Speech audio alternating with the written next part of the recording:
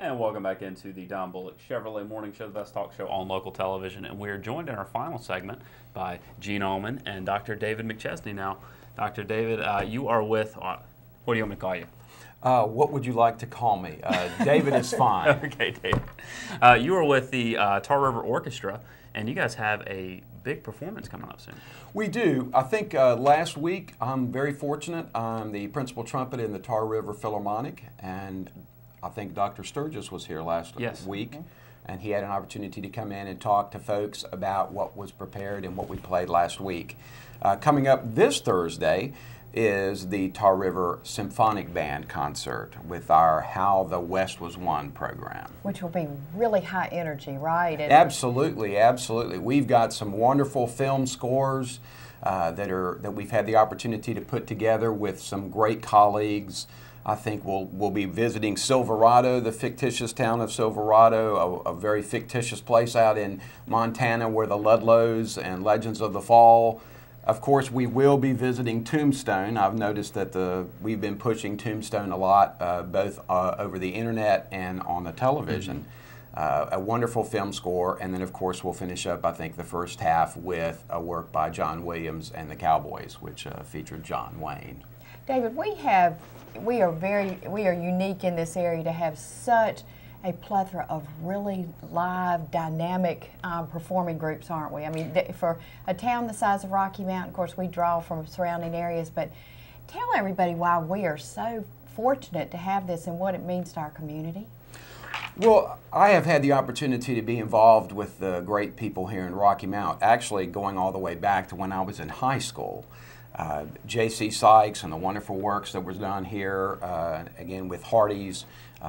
We were here both as a student when I was in high school and around a bunch of wonderful musicians. And then again, when I was teaching in Wilmington, North Carolina, we would bring our groups up here to perform as part of the North Carolina Band Festivals. When I moved back here in '96, I began to be involved with some folks down here in Rocky Mount. And there was just this real core of people, wonderful people, excellent musicians, and committed to their community and bringing live music. And so I was very fortunate to be a part. I think I spent probably about 5 or 6 years as the solo cornet in the Tar River Symphony Band before they asked me to take over the baton. So I think it's an incredibly unique in that we have a lot of very local, very good local talent, and then we bring in people from East Carolina University and from Wilson and from areas up in Durham, the University of North Carolina, faculty there as well, and then we put our concerts together. So what kind of started as the swing band to take advantage of J.C. Sykes and a lot of his peers who really loved to play and wanted that great outlet to continue playing, has evolved into, I think there's 7 groups now. Well, the swing band is a wonderful group. Dan Crocker, Bill Bowles, William Austin, those are all people that also perform in the symphony band as well. Actually, Reese Adams, who helped set up our work this morning as a trombonist. I've had the opportunity to play with the swing band as well. But I think it was that kind of core group of people that really wanted to have something happen. And continue to happen here in the area. And I just think it speaks to what the community was used to. I think it speaks to what the community was interested in having. And then the vision of some other people here in the community, the board of the Tar River Orchestra and Choral Society. For regular season ticket holders, they're excited about this, and you've got one in the fall and again in the spring. But make the compelling case to people who have not been before, what they will feel, what the difference will be for being able to go to How the West Was Won, and when they leave, how will their lives be better because of it? Well, I think the thing you want to be thinking about is that if you could just imagine the opportunity to see some of your friends, some people that you know, people that you go to church with, and see those people performing some really good repertoire at a very high level. There's nothing like live music. Love It Live is an incredible statement about what we'd like to be doing with the organizations. There are, I believe, 5 at this point. We have, of course, the band. will be playing. We have the Philharmonic Orchestra. We have an adult group. We have a children's group. And we have the swing band. I'm Is not that not sure. right? The chorus, the Philharmonic, the Symphonic, the swing, the children's chorus, and the youth strings program. Right, and now the youth strings program as well. That's phenomenal for us, isn't it? All under one umbrella. One organization committed to doing all these things for the community, within the community. Interestingly enough, we've all spent time with our cell phones, we all spend time with CDs, we all spend time looking at things on YouTube, but there really isn't anything like a live performance. To hear it and to feel it live. Interestingly enough, I appreciate you calling me Dr. McChesney. Most people don't want to do that He's at young times. enough He's that young he enough to feels go, Dr. inclined. McChesney. But my doctoral research and dissertation were actually involved the idea of how important it was. It was about trumpet players, and most of people will remember Doc Severinsen. Maybe there was another gentleman named Rafael Mendez before. And they were electric in performance. And that's what brought people out. And so if I had one thing that I would really hope would be that you would come out and have an opportunity to hear what people in this area, and in combination, in consort with others, the idea of live music. When I give that downbeat, it's an amazing sound that comes off. It's very exciting for me.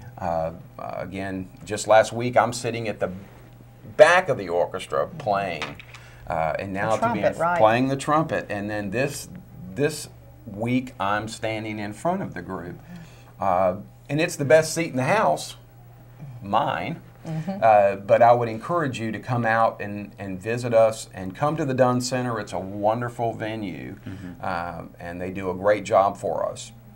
Very reasonably priced, too. I mean, I think a season ticket is like $65 for everything, which is 6 performances, I believe, and it's 12 if you buy one at a time. But I want to say, as a parent, this is a gift to children. This is a chance to teach them about music, and I think so much, I hear parents say, boy, the music my kids listen to, woo, not so good. But this is quality music. This is music that inspires. It's not lyrics about doing bad things and whatnot. This is elevating music, isn't it? And it's just really good to expose your children. I even hear with babies, if parents play this kind of music to babies, it helps build brain cells and connections. Well, I think it's been well established that having your students involved in the fine arts and having your students involved in music from a very young age is going to help that right and left brain connection. It really does help students understand and problem solve, and lets them use their imaginations as well. But I think the idea of music that students can relate to, the opportunity to hear some music. We know, I think we just heard the other day that there'll be another Star Wars movie. Did you hear that? That there's going to be another Star Wars movie. And interestingly enough, we know that there were a number of students that play today that were inspired by hearing those first scores from Star Wars. And so the reason that connects with what we'll be doing is that we are bringing these award-winning music scores from the films off of the screen and into the concert hall. And so it gives you the opportunity to hear, to your point, very good music. There's always going to be a real noble theme, a real majestic theme. You know, in this case, someone riding in on a horse, gunfights at Tombstone. But there's always the loving melody, the women in the scenes, just some beautiful lyric lines. And it is something that I think touches children of all ages and parents. Well, we talk about, some of the challenges with younger folks, and I feel awkward saying that, but compared to us, you are. with like an iPod. I mean, a lot of kids honestly think that music is just generated, that it doesn't take work, that it's not a team effort, and that it just comes from a box and it's just something that's produced. But it's so great when you can go to a live performance like this and you can feel a story unfold when it's all what you're hearing and all what you're feeling. And it's such a different connection, and it's so good for kids to see that, because there's so many options for them now. But music is something that is a lot of times left on the back burner. It's exposing them to that just does so much for them, and the teamwork that goes into it, and then the development that goes into it for them as well is so important. Right. You know, I think it's interesting. We think of a compressed digital file, and that's an iPod. And then it pops open and you hear it. And it does sound good, and you do enjoy it. But I think it's missing that personal human connection. Again, that's the wonderful part. I think for this particular organization, we've had the opportunity to connect with people in Rocky Mount because it makes sense for them to come and see their friends, right? There's a connection, the viability of it. And that's what even makes it even more exciting. When you go and see your teacher or your doctor, the person who helps you with your cell phone up there and performing. But it is that collaborative spirit of watching everybody work together and realizing that music can come out of a box, but there's nothing like love it live. I think we've done a spot for the group based on this, and people came out of our concert, the orchestra concert, last week, and were just excited about, wow, I had no idea it was going to be this powerful. It was so much fun, and it goes by fast. And there are 3 in the fall, I think, and 3 in the spring. The holiday one, I believe, is November 30th coming up. The children's chorus is coming up. But this one is number 2, again, this Thursday at the Dunn Center. What time does it start?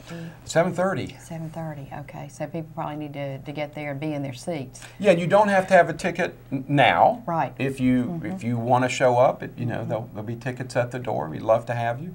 Handicap access, of course. There's beautiful, wonderful lighting. Great facility. And a wonderful facility. And the symphonic band's also opening up the 2013 year with the next set of performances. Right, we'll be going to Italy in March, as a matter of fact. Yes, we're going to Italy. So symbolically, we'll be doing, I mean, symbolically going right to in the Italy. Dunn Center. We're going to take off. Yes, we're going to be doing some Italian marches. We'll be doing some of the great overtures from the operas, and we're going to be doing a piece that actually depicts a volcano exploding called Vesuvius. And for us not to have to go, you know, drive an All the way hour to Raleigh. each way and That's whatnot, right. to be able to bring it right here, and it's dependent upon all of us supporting it and going out there, and again, very reasonably priced to be there. But I encourage people to make it a family event. They're not, I mean, people will say there aren't that many family events. Well, this is one of the true gems that we have here in the Rocky Mount area that people can do that. You're a teacher. In fact, you drove over from Raleigh this morning, but make that commitment to come and support and, in fact, conduct and play in our Tar River Chorus and Orchestra. That's a mouthful. Orchestra and chorus. Sorry, Tar River Orchestra and Chorus. Tell us what you see with kids in fine arts, and you alluded to that some, but it really is an important part of their education, isn't it? It really is. I mean, I think I'm the director of fine arts at Ravenscroft School in Raleigh, North Carolina, which is an independent school. And for us, it's the opportunity for students to exercise their creativity. We feel like what we do is the hub of creative thinking. We do it all the time, and as you said earlier, it's always about collaborative work. You know, these are 21st century skills, working with each other. J.C. Sykes, again, I'll go back to J.C. J.C. used to say, I know that I'm giving the students an education. They're learning how to work together. They're learning that hard work pays off. And that's one side of it. But again, I think the other piece of it is when you're engaging your creative mind, when you're engaging that right brain, that's when you really can thrive. The problems of tomorrow will be solved by students of today doing jobs that we don't even know exist yet. And so the idea of being able to work together collaboratively, the idea of working, problem solving, and coming up with creative solutions is going to be much more valued. And so going and hearing a concert, being a part of this, being a part of your local organization, coming out and supporting, bringing the whole family, taking away what you can from the music, having an opportunity to hear some foot tapping music. I mean, we've talked about the Old West, But the second half of the program will be a visit to the Shenandoah Valley and a wonderful tune that everybody will remember. And then we'll be doing some jazz tunes done by an arranger, Sammy Nestico, who arranged for the Count Basie Band.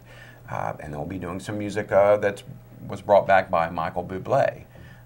And so there'll be a lot of things that people will enjoy listening to, in addition to the movie scores that we'll be playing in the first half. But it's such an important part, having your students involved in the fine arts. We actually bring in all the students. The orchestra will bring all the students in.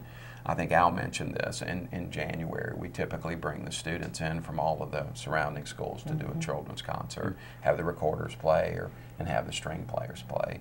It's just an important part of their education. And spark that interest in wanting to play an instrument themselves, too. Absolutely. I know both my sons went through public school here, and they both insisted that they take an instrument. One played a trumpet, and one played a trombone, and they can read music. I mean, they haven't pursued it, but they have much greater appreciation for music and can read music when they sing in church. It's a lifelong skill. It is. Singing in the church choir, being a part of your community. Speaking of the church, I do think we need to mention the McChesney name. I don't know if you're familiar with that, but James McChesney at First Presbyterian Church, and when I saw your name and that you were coming, I thought, that's an unusual name. There are not that many McChesneys, but you are related to the beloved McChesneys that were in Rocky Mount for a while, weren't you? I am. That's my namesake, actually. James, Jim, and my grandfather was a minister up in Virginia, and 3 of his sons followed in the profession. My father, Graham, who's been in Durham and the area and is actually still in the pulpit and very active. Jim was the patriarch of the family. Yeah. And then the younger brother, Charlie, was involved in the church. And it's an amazing thing. The scope of their reach is very, very wide. The children have all been impacted. I come from a very, very large family, and we have an opportunity to get together every year, and we would kid my uncle about the bust. There's actually a bust of Jim down at Presbyterian Church downtown. It's a wonderful church, and I believe it's McChesney Hall, where they played basketball and have their lunches or brunches or something after church. It's a beautiful church. And I have to think maybe the singing in church choirs and the exposure of that beautiful music in a church setting help engender some of the love of music. And a number of the people who are in the Tar River Orchestra are involved with First Presbyterian Church and other churches in town. Oh, absolutely. And as a matter of fact, typically our last choral concert is downtown. First Baptist. In the Baptist church. You know, beautiful big sanctuary that's really well suited for congregational singing and for events. And again, I think if we look at all the players from our local area here that are involved in the ensembles, they are all people that play in church and sing in church, and it's just the wanting to have music in their communities. And again, you know, Church Street. There's a lot of churches, there's a lot of people involved down there, and a lot of wonderful musicians performing. People can call the Dunn Center box office, I would assume, to get tickets to this. Yes. $12, you can arrive that night, reserve one for yourself. We prefer that people buy season tickets. I think it's $65 for all 6 events, which is just phenomenal. Is that what? Yeah, $35 for mini season which tickets, is half 3 a concerts, season. because the Philharmonic's already been by, so I'm sure there's a pro rate for that. But yeah, mini season tickets. 3 concerts, and from now to Christmas, I guess the November 30th, the holiday concert is one, and then for the spring, 3 more concerts. Yep. The Children's Chorus holiday concert will be the 30th, November 30th. And that's at First Baptist as well. Okay. Oh, that'll just but be you can beautiful. get your tickets at the Dunn Center for that too. Oh, okay. So. Okay. And we had a wonderful crowd last week. So I think people are listening, they're tuning in, and they were turning out. So we're great and grateful to have the opportunity to come down and talk and visit here. In the power plant here, I didn't. If somebody would have just told me come to the power plant, I would have known exactly where to come. Driving by here all the time, but And these are familiar tunes too. I mean, even Andrew, you probably recognized almost all of them. I mean, they're not just for Absolutely. people middle aged and above. Well, no, you'll know Moon Dance and Save the Last Dance for Me. You'll know A Night in Tunisia, the St. Louis Blues. It Don't Mean a Thing If It Ain't Got That Swing. And we'll be doing a version of Birdland. Again, these are very, very, very nice. You'll have heard all these tunes. I mean, that's one of the interesting things I think about when you go. They're sticky. They stick in your head. You know, when we say as I said, we open with Silverado, which is just this wonderful. It's just a great piece. I'm so excited to have the opportunity to conduct. It's just a wonderful opportunity. Well, get out Thursday to the Dunn Center for the Tar River Symphonic Band. They will be having a great performance. How the West Was Won, kicking off at 7:30. So please be sure to get out there and enjoy that. But for us, that's all our time today. Dr. McChesney, thank you for coming on today. Really appreciate it. And Gene, thank you for sitting in with us this morning. You're welcome. My pleasure. Junior Winstead's coming up next, and remember, tune in tomorrow night for election coverage starting at 7:30. And we will see you next time.